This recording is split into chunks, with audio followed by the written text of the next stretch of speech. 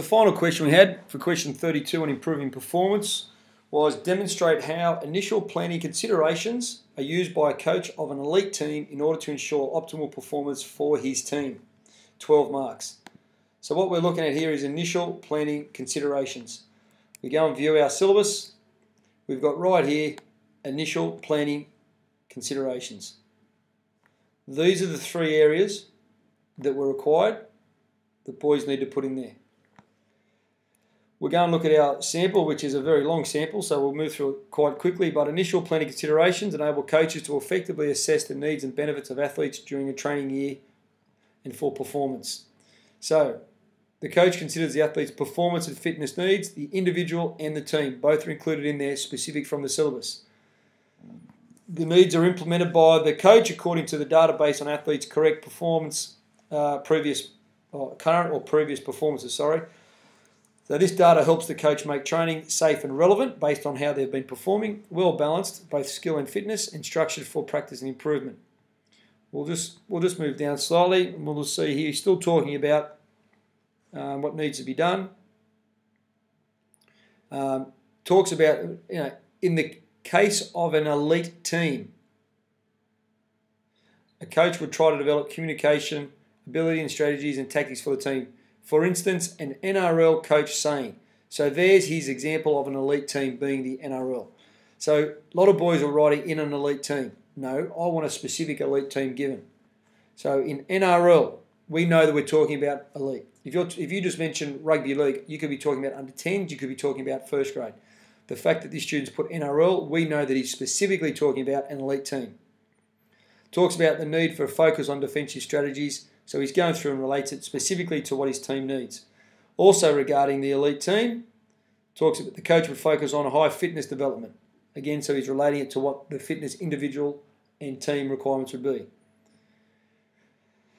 We go down further, and it just says a coach would instill a plan through the coach would initially plan the schedule of events and competitions for optimal performance. The schedule of events is affected by the structure of competitions, phases, and major events.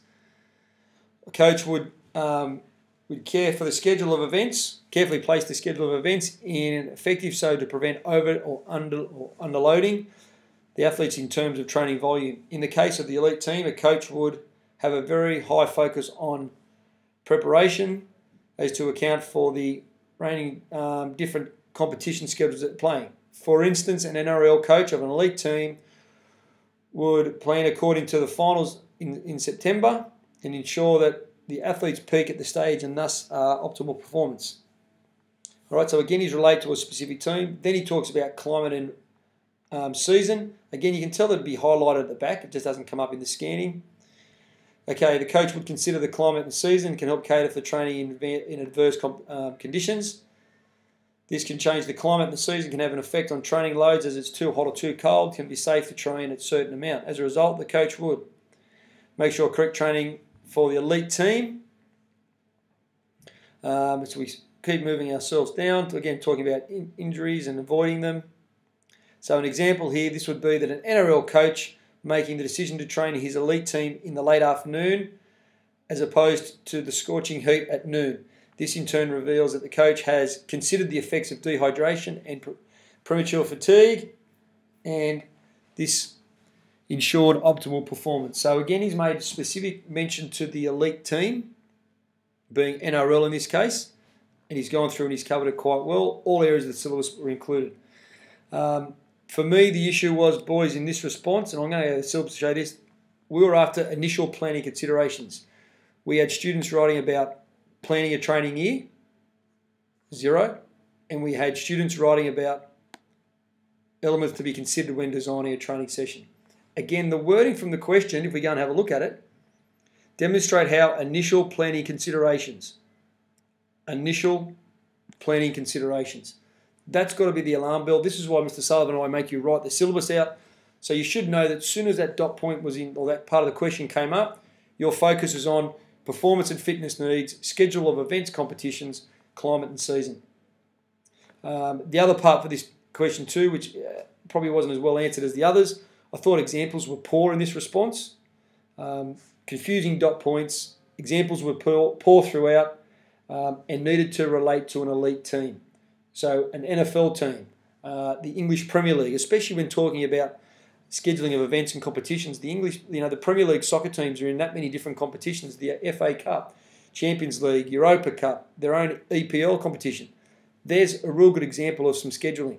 You could talk about the Australian cricket team, the different competitions they play in, T20 to 50, the limited overs to the test matches throughout the year.